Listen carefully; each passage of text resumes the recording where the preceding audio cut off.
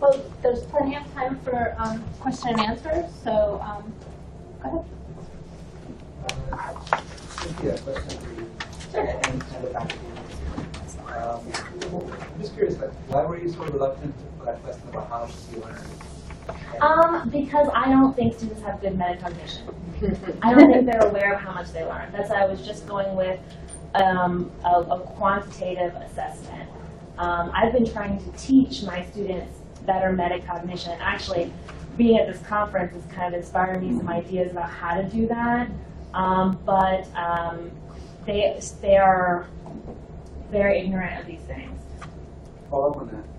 Curious about the faculty. Like, it seemed like there was a question that came from faculty. I was curious, like, if you guys have seen the questions in the NESI form. Some of those questions kind of train the students on that metacognition a little better. Instead of just asking how much did you learn, they ask specifically about, like, what kinds of learning did you experience in the class? How many times were you asked to synthesize material? How many times were you asked to, how many times did you change your mind because of something happened? Has anyone else used that? And I know we use the NESI when the students come in. Oh, yeah. And, you know, we follow that, whatever, what is it, a 3-year pattern?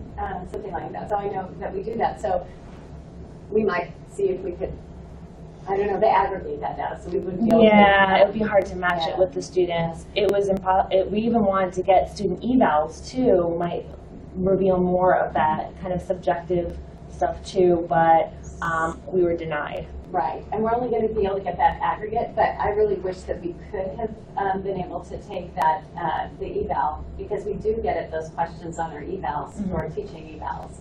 So it's going to be really interesting for me to see the difference between my traditional and my blended on the evals as far as how they felt challenged, or, you know, that kind of thing. I'm really looking forward to that, and it was very disappointing, but, I mean, I totally get why we can't, but we only get eval aggregate, you know. Even if we agreed not to look at it and it just went to the lead researcher, no, they would not, the school would not give us permission to take that individually and look at it against the but those information that qualitative comments they write in too might be, I mean, that's a great kind of qualitative study. And with all the faculty who are doing this study, we are also, Jean headed up having them write weekly prompts and talking about how they feel in the process more. Right. So we did an autoethnography kind of thing, and because some of the faculty weren't real comfortable with just doing narratives of themselves, and so we set it up as a prompt system. So we did a very lengthy pre-designed prompt, and then as you designed your course, we had a weekly prompt. And a lot of those weekly prompts were like, so share 2 of your best ideas this week with another faculty member, you know, to get them to be thinking about kind of qualitatively how they felt about things. And then at the end of the design period, there was a lengthy prompt. And pre-teaching, there was a lengthy prompt about how we felt about our students. Things were, that was really interesting because, like, for example, my concern was community in the classroom. Like, I know all my students' names, and I get them internships, and the statistics professor was like, I don't care. It's going to be really interesting because of this kind of cross-disciplinary kind of focus. And then we did a post-teaching, very lengthy prompt. But every week we would go in we just are using Google Docs to kind of set this study up, and we would answer 5 questions about it. So and we have students right now, thanks to student workers, yay! Yeah, because that was going to be a daunting task this summer. We all looked at each other like, what did we say we would do last summer?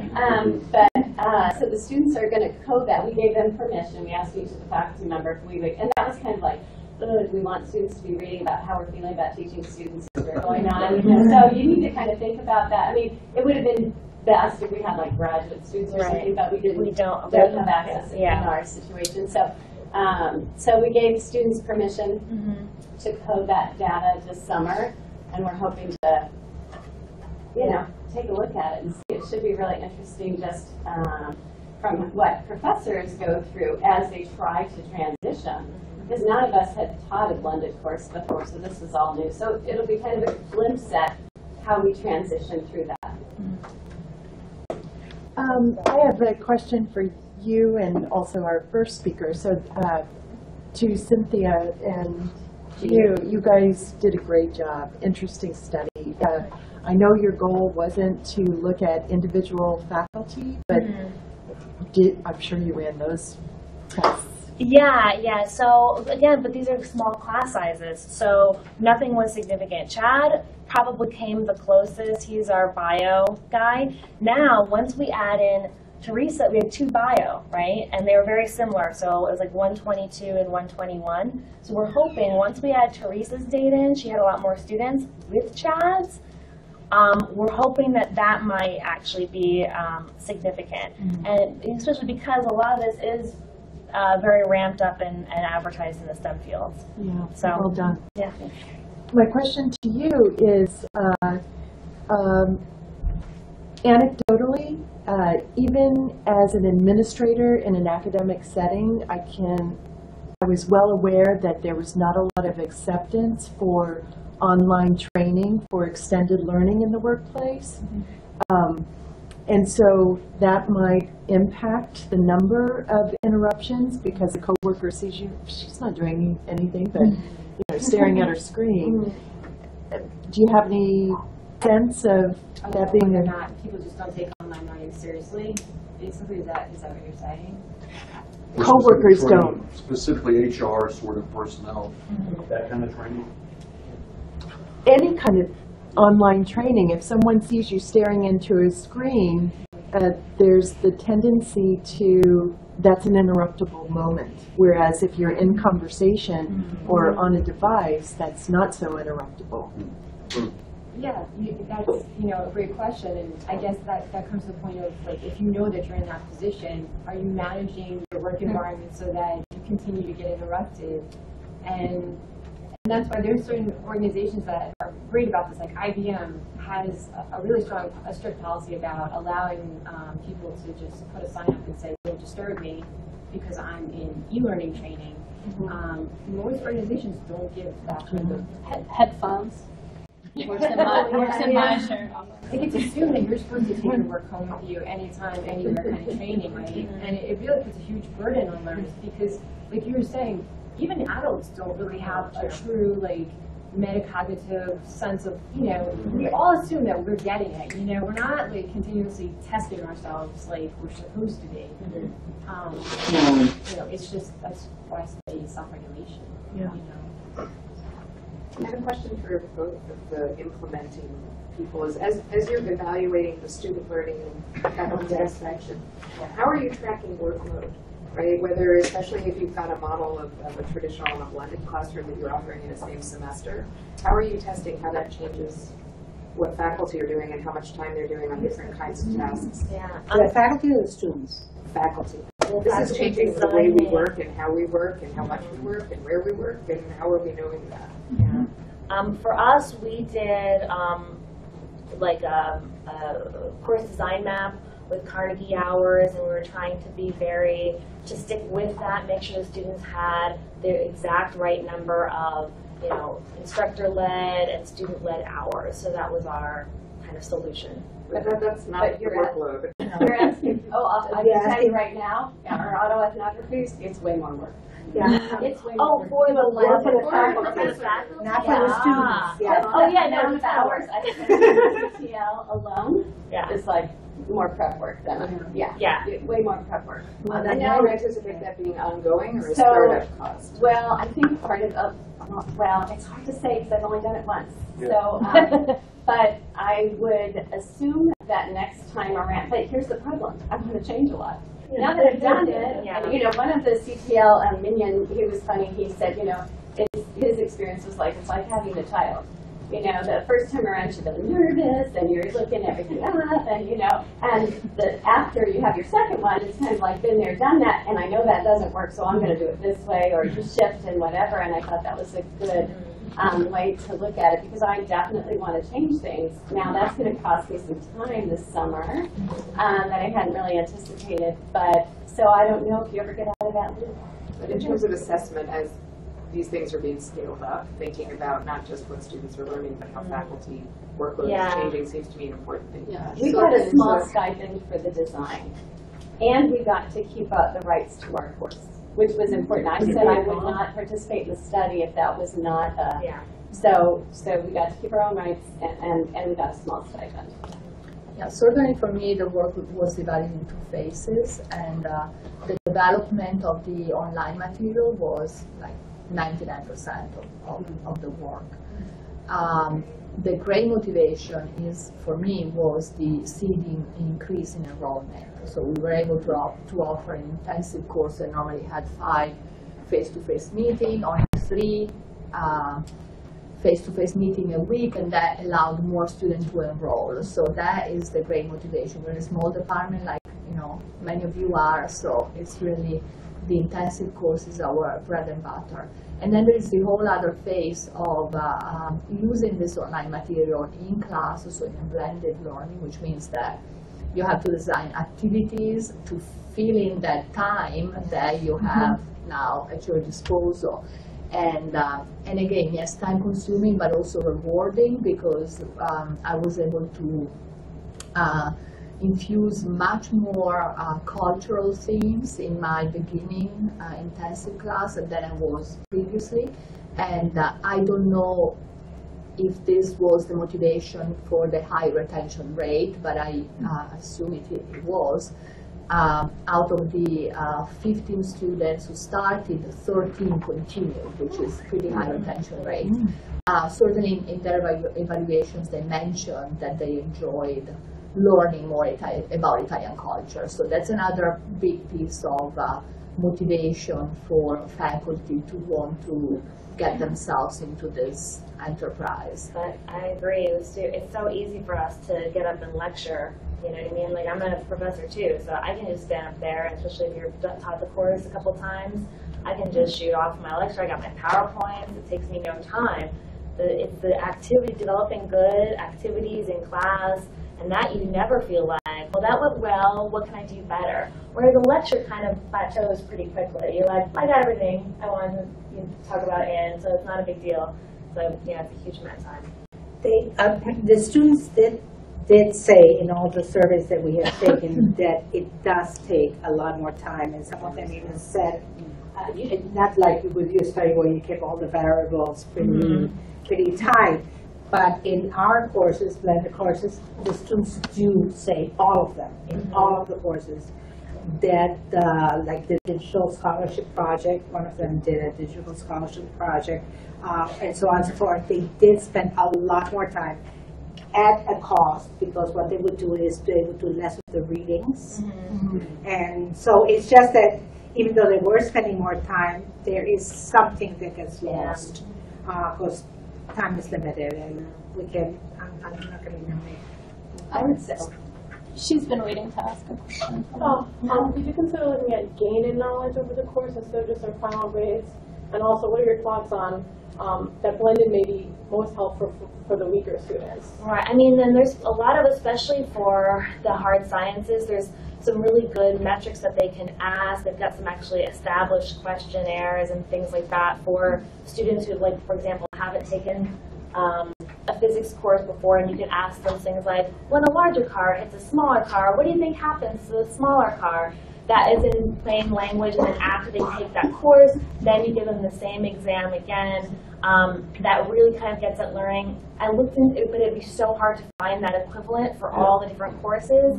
So what we tried to do is, again, tie it to those learning outcomes, tie the assessments to the learning outcomes to kind of get around that. But I mean, I think that's a very larger question, is like, how are we assessing how the students learn? I think that's definitely nothing that I've solved. So.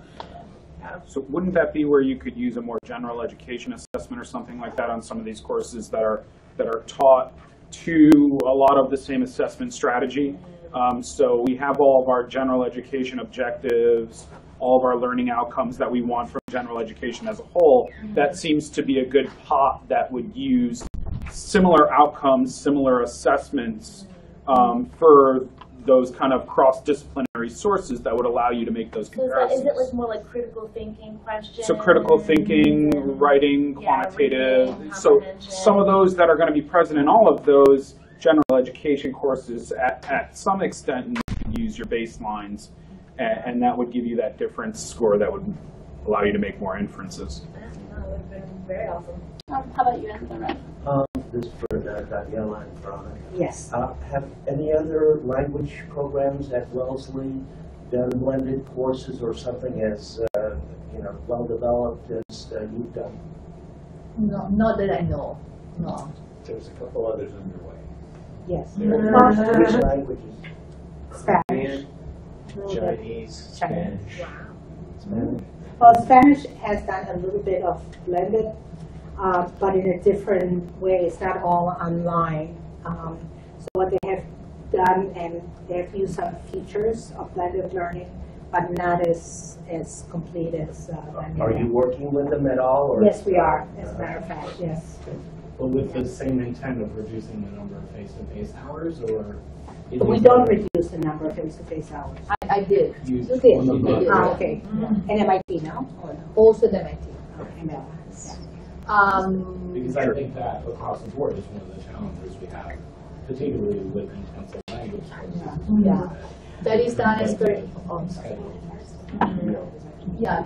is done experimentally by the college. In fact, I had to be approved by the Committee on Cultural Curriculum, and it was approved experimentally for the fall. It has been approved again for next year. But it's the number of content hours is really decided by the college, and the amount of credit given to the students depends on the content hours. So I think it's a decision that they have to bring to academic council. It's not in our hands. Yes.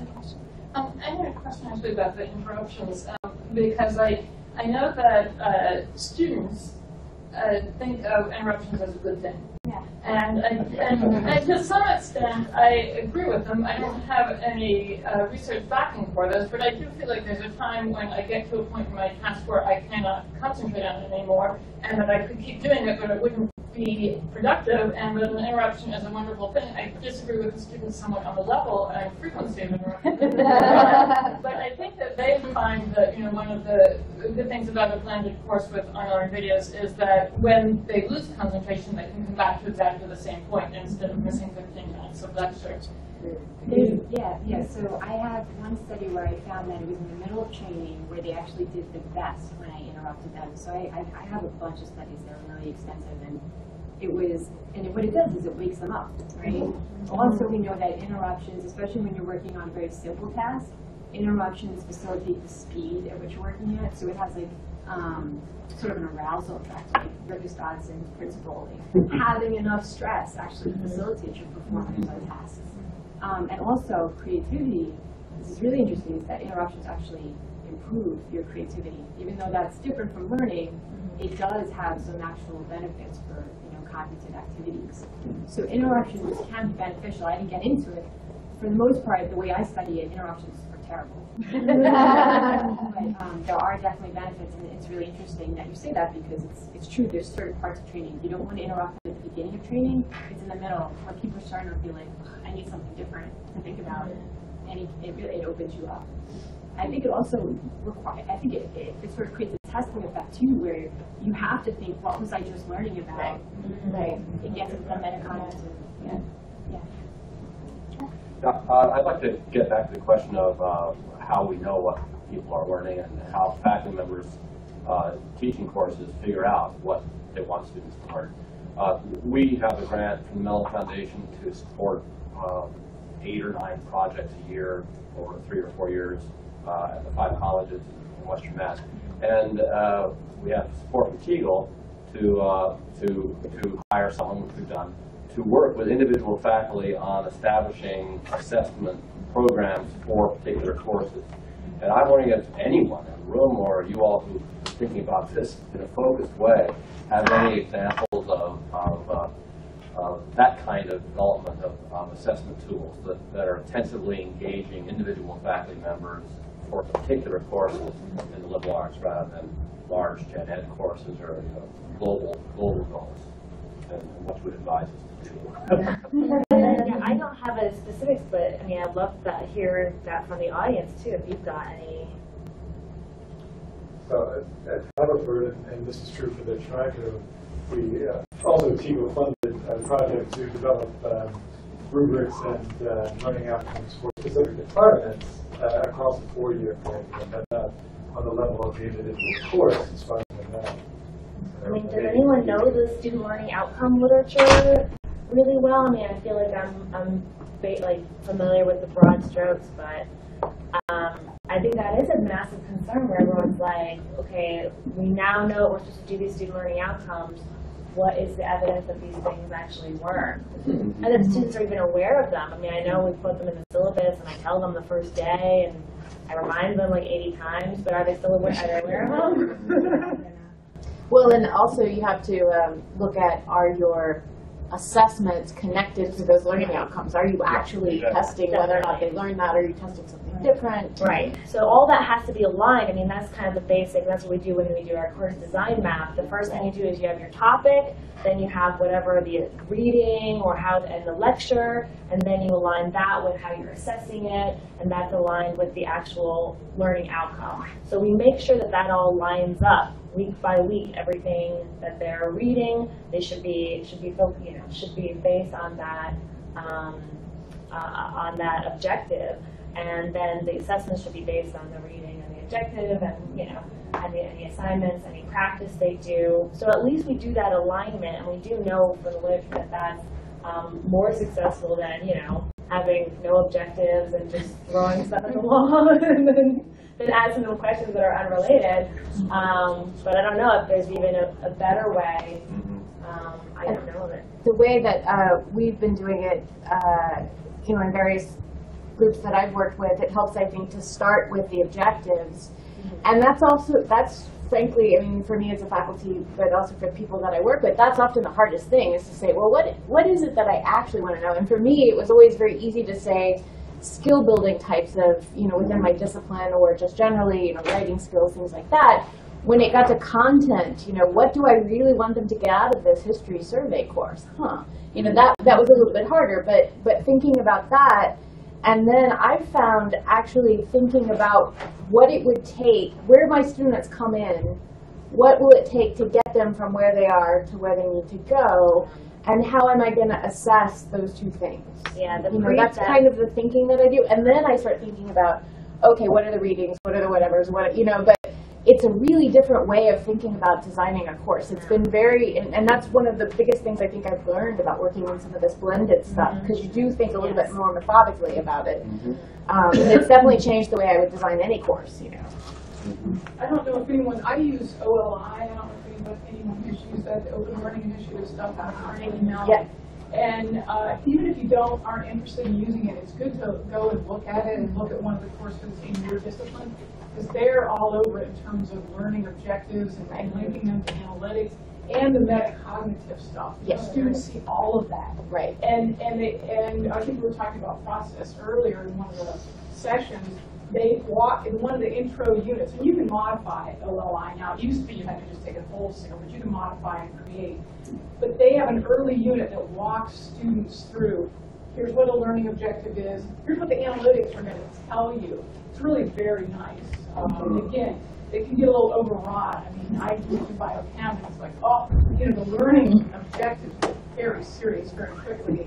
But it can be helpful to see as one end of it. Kind of riffing off of that, one of the things we found when we were surveying students around the first round of blended courses that we did at Bryn Mawr was it was so essential to the students that the instructor had linked whatever it was that they were doing, having them do a quiz, having them do online, self-reflections. We had someone who was doing sort of metacognitive quizzes or whatever, that they explained why the students were doing it, and that they sort of explained how they thought, at least the instructor thought, it would help them learn the material. Because without that, sometimes they felt like it was just some sort of weird thing that they were being asked, right? If they could see sort of how at least you thought it was going to work, and maybe it won't work the way I thought it was, but here's what I'm trying to do, It seemed like communicating not only the learning outcomes, but how each piece sort of connected to your learning outcomes really, really helped in terms of student satisfaction.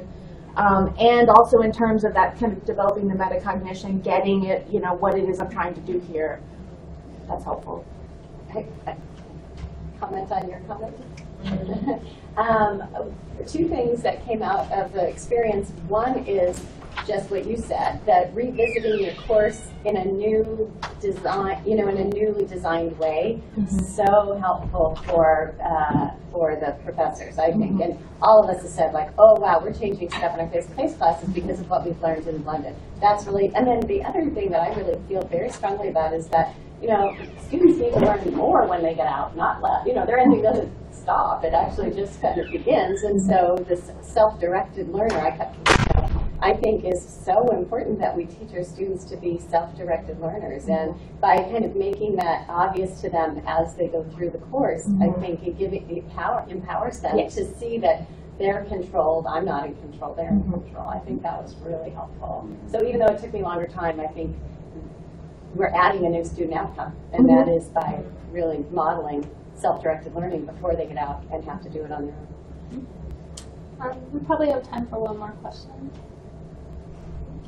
I know I was going back to your question about institutionally how to start measuring some of these things. We had a TEGO, I'm from St. Lawrence University in upstate New York, and we had a TEGO grant a few years ago about diversity learning. We spent 4 years on that grant, right? Doing syllabus mapping, doing all kinds of stuff, pre and post tests. We had people come in and design courses and do assessments of individual courses at the end. I mean, all sorts of stuff.